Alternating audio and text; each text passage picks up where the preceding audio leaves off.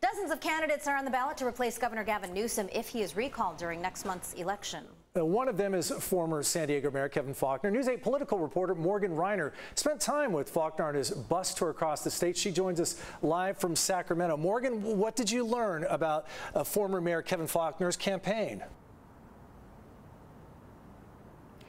Hi, Carlo. Hi, Marcella. Happy Friday. Kevin Faulconer is screaming moderate, asking all the Democrats and independents to vote for him, highlighting how he worked with a Democratic city council during his time as mayor. He uses the phrase, "I have common sense," whenever given the opportunity. Not just, he says, to show the stark difference between him and Governor Gavin Newsom, but between him and conservative talk show host Larry Elder.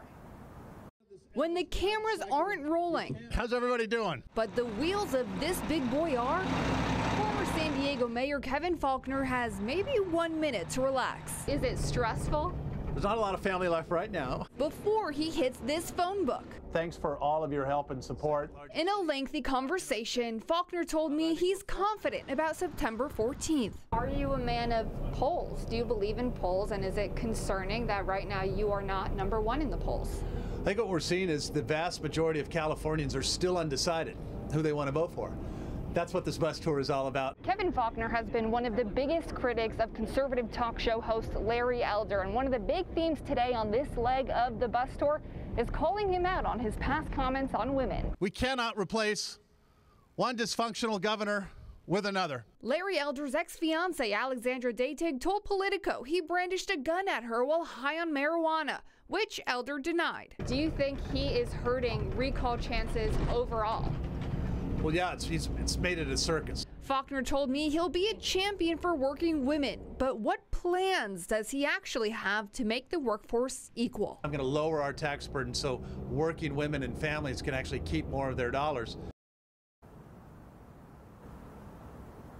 That bus tour is not cheap. They're still working out the final cost of it at the end of the 10 days. But I did check his campaign finances this morning, and as of right now, he's raised $1.4 million for the recall. But there is a second account, a second committee that's raised about $2.2 million, and it's called Kevin Faulconer for Governor 2022. All right, yeah, so I was going to say, Morgan, we've got the recall election next month, but regardless of what happens, there's the gubernatorial election, which is in November 2022, so just about a year to go. I'm assuming that he has this website. He's planning to run for governor in 2022. Did he confirm that with you today?